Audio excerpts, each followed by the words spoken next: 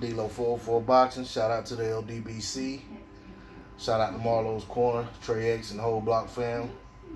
So the Zone ended up putting a copyright strike on Marlo, so they weren't able to go live and do the commentary on the fight.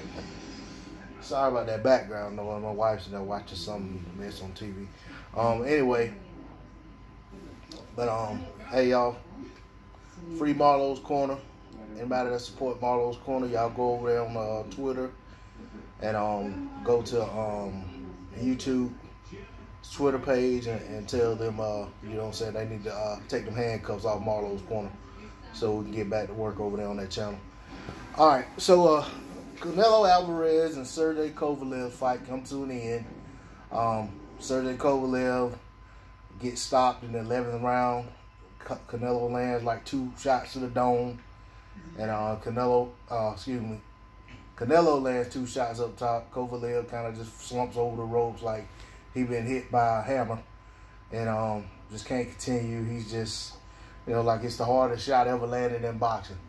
So you know, up to that point, I had Canelo down on my scorecard. I'm not ashamed to say that I found a hard time giving Canelo more than 2 rounds.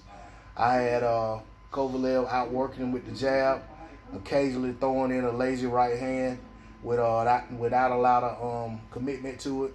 You know, never really threw it with conviction, but he was throwing it enough to keep Canelo honest. Canelo just plodding in, you know, forward, moving his head back and forth and getting tagged. Canelo never really done anything, in my opinion, to you know what I'm saying, win any rounds up until the 10th round when he got the stoppage. I don't believe this fight was on the up and up, and I'm not afraid to say it. I mean, that's just what it is.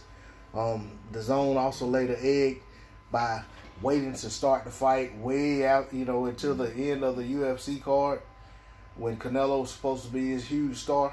He didn't have enough drawing power to get people to tune in to the Zone against a pay-per-view UFC card. Must not be who they think he is. Canelo said if he beats Kovalev, he wanted better BF. So that's what I expect him to do. I don't want to hear that they couldn't come to terms on a deal with Beterbiev like they said with Derevyanchenko.